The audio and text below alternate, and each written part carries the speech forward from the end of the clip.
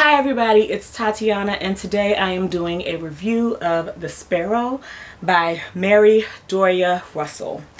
I read this as one of my books for Space Opera September, which was created by Thomas over at SFF 180. I will link his channel in the description box below. So I'm going to get into the review of this. This was a tough read. The Sparrow begins with our main character, Emilio, returning from a space voyage to another solar system, and he's the only surviving member of the crew, and as a result of the circumstances that he is found in by a second group that's sent out to retrieve or help the original participants, there are questions that are brought about. One of the main reasons why there are so many questions is because the mission, as Emilio and his participants, his crew members went on, was not sanctioned by the US. It was a mission that was put together, completely funded by the Jesuit Priest Association that exists in this book. So the book begins in 2019 with the story of Emilio meeting the people and how they all came together and got to be part of this mission. And then we jump to 2060, I believe, when Emilio is brought back and the inquiry that begins with the priest in charge about the mission between him and Emilio. Emilio comes back. He's a very charismatic person when he leaves, and when he comes back he is completely changed. He is not the person, the priest that they knew him to be, or that he had a reputation of being when he left. One of the things that I thoroughly enjoyed about this, that I didn't know I was going to get coming into it, even knowing that it was a space opera type novel, I did not expect to get so much information about the difference between traveling at light speed and the effects of traveling at light speed on the body, the difference how time passes when you're traveling at light speed versus when, for those of us who are on Earth, versus the people who are actually traveling at light speed. Like in the spaceship, they have two clocks that are going, one that's accurate for them and then one that's accurate for Earth, and to see the changes in time. So when Emilio leaves, the time frame that he comes back is significant, between when he leaves and when he returns, is significantly different for those who experienced it on Earth than what he experienced on the other planet. So he comes back and he's younger than a dude who was a kid when he left.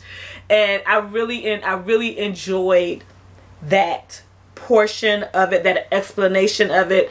And there's a lot of information that's shared as far as how the party does their research in trying to make themselves acclimate to this new planet that they're going to, how they're going to make the space travel happen. There's a whole discussion about what will be used to make that space travel happen and how they will adjust what's needed for the space travel based on what's available on Earth, what they can pull from in space, how they make these resources happen.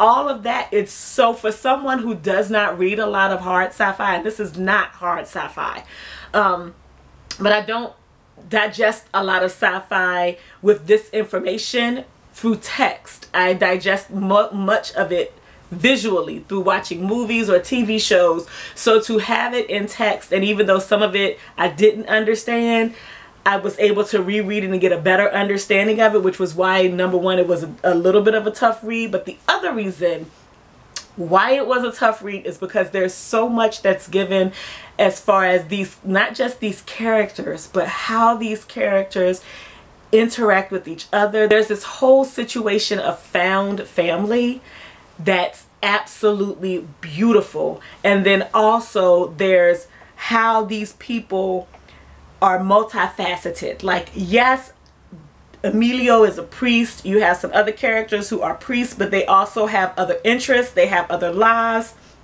Emilio is also a linguist. And so as being a linguist, he's able to learn and become fluent in different languages quickly. There are characters who are from different backgrounds. You have priests who are part of this found family. You have atheists. You have agnostics. You have the priest or Jesuit priest, which, if you don't know what that is, if I got it right, it's Jews who believe in Christ as Messiah. Then you also have a character who is a Jewish woman, as in the Torah. First 5 books, Christ existed. He may have been a prophet. That situation. But you have all of these different backgrounds that have come together, and the relationship that they are able to build with each other, acknowledging that they are all from different backgrounds, acknowledging that they all have different experiences and different beliefs, and they still have respect for each other. They still care greatly for each other. They still take care of each other in this situation, and they respect each other. And I thoroughly enjoyed just reading that.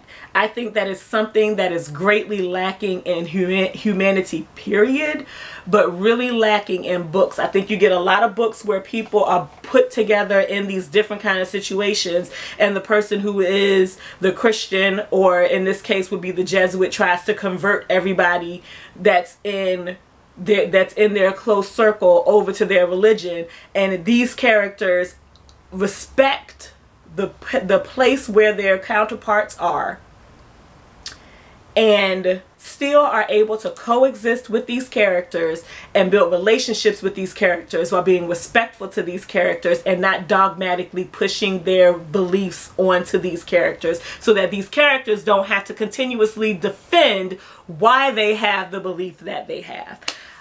I don't know if that is what Russell wanted people to get out of this, but that was the biggest thing that I got out of this situation. And then also the amount of guilt that Emilio ends up having, survivor's guilt, and you basically get the story of Emilio's experience, that as he's relaying it to the priests who are conducting the inquiry.